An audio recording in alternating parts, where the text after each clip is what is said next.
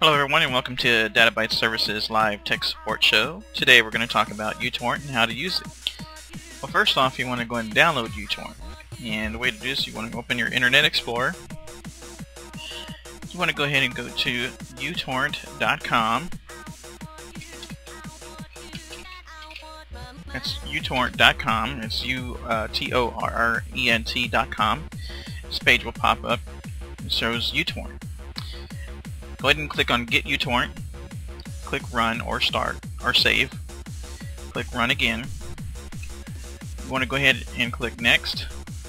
Here you have some options to go and install uTorrent, which is what we want to do. Create Start Menu.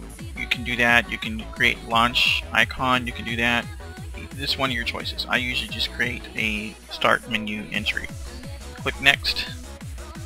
Here you want to make sure you uncheck all this, because this will install third-party software which you do not want, such as toolbars and things like that.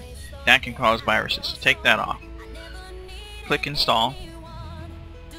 Once you click Install, you want to exit out of all your Internet Explorer bars here.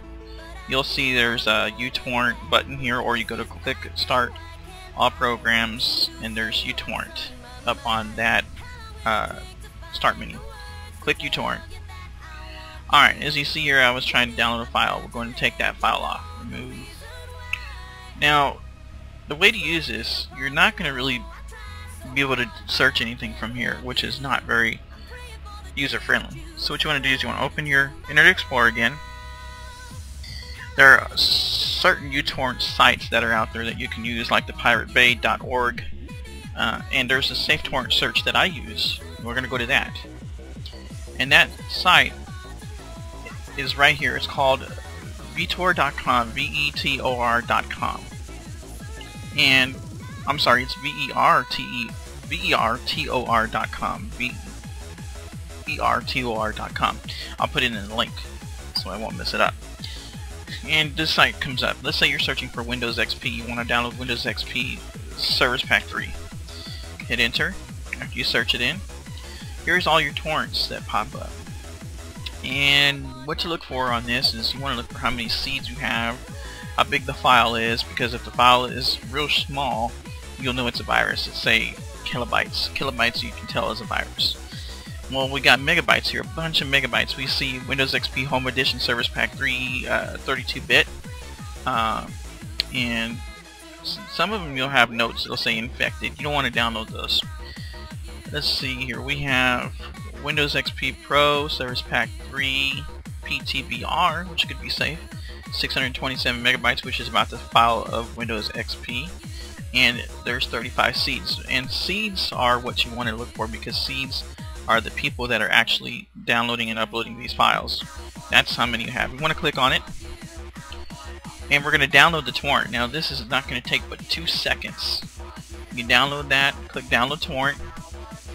Click on Save. Save it to where you want to save it to. And you see it says that it saves it as the file name of the torrent. Click Save. Like I said, it takes about 2 seconds or less. You want to click Open.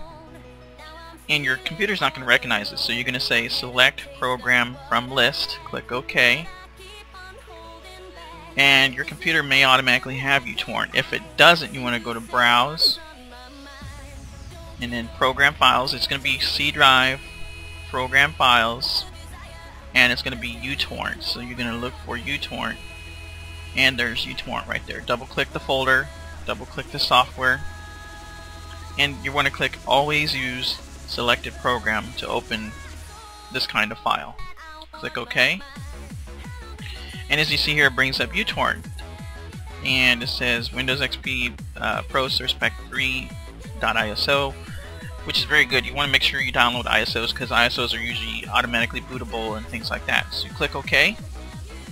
As you see, it comes up in the window here. Your availability is what you want to look for. Your availability looks pretty good on Windows XP Pro Service Pack 3. However, your seeds are still a little low. What you want to do to make sure you download the at your full capacity is you want to right click on this file name here, go to bandwidth allocation, click on high.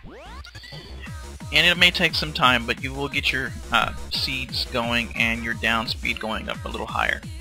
So you will definitely be able to download software. Now, generally, where did the files go? The files usually go to Start, My Documents, and Downloads. This is where the files go when they're complete.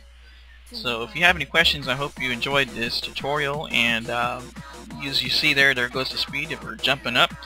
So if you have any questions, please feel free to email me at databytes@yahoo.com or directly on the YouTube channel. And don't forget to visit the site at databytesservices.com. Thank you for watching and have a great day.